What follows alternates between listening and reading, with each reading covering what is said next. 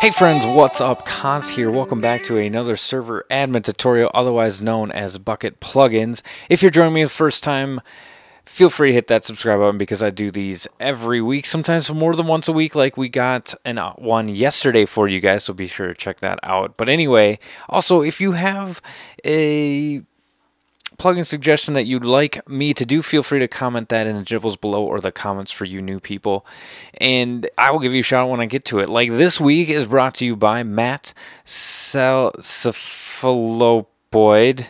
Yeah, say that 3 times fast. Got Flake Craft and Sebastian Helt. So thank you guys. This is Scoreboard. Scoreboard stats, which is, you can see that going through on the right hand side over here. This is pretty cool. It has a lot of tie-ins with MCMMO, economies, heroes, factions, simple clans, and even use Skyblock. Now it tracks a lot of different things like kills, money, how long you've been alive, how many mobs you've killed, how many people are online. Puts them on there. You can also, we'll go over those variables in a moment here. You can also go over and put these little custom things in. Now it's changed a little bit since when the author put the page up, so I'll go over that in the config file and how you can get those custom things. And then you can have like a temporary rolling scoreboard. You can have a bunch of those, so it can be a changing one.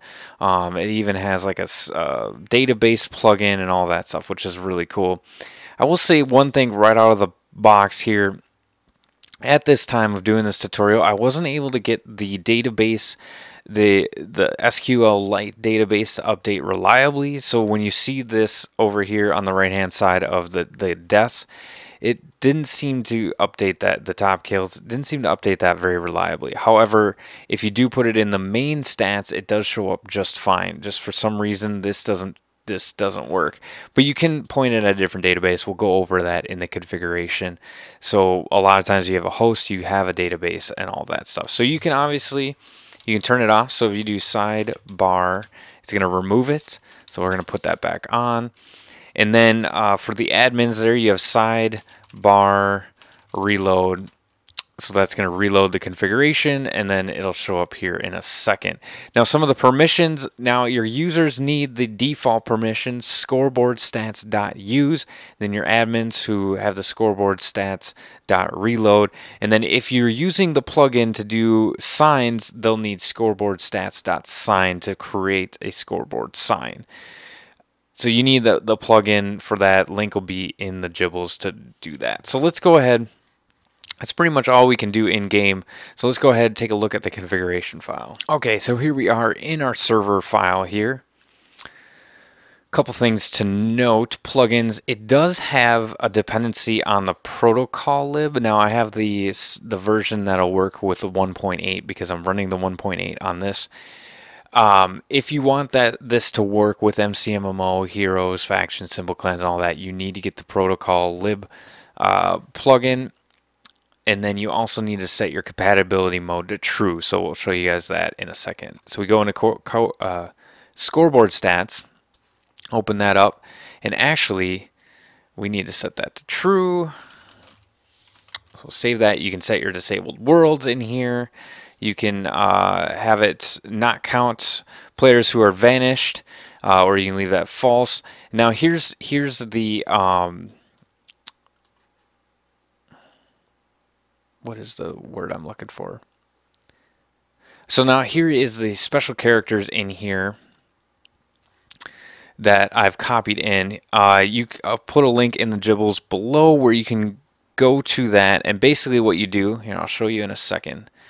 All you do is you find the character that you want to do and you copy that. So select that, copy. This doesn't work anymore, the crown thing, and then you just paste it in there. So I already got the crown, so if we want to put it there, we just go bam, and then we save it.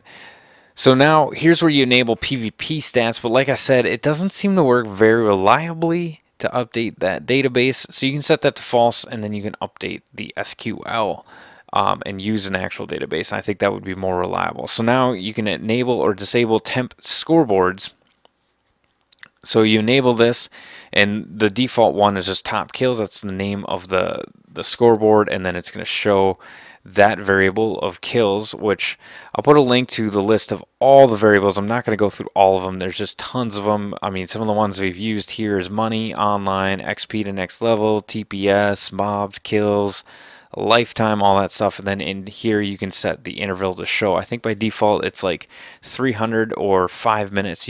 I've reduced it just for this plugin. So that's about all that we have to go over there. And now you got the SQL. This is where you can set your username, password, the URL for the database, and all that stuff. And then that will update that for you guys. So that is it. Like I said, really quick and easy. It's a really fun little plugin that you can just add to your game. So yeah, hopefully you guys found that helpful. Feel free to leave a like if you did, and just letting you guys know, this is Kaz from McFriends, reminding you guys all, enjoy the game. God bless. All right. Yes. What? Whoa!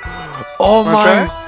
Yeah, I want to make one. I gotta make one. No. Here.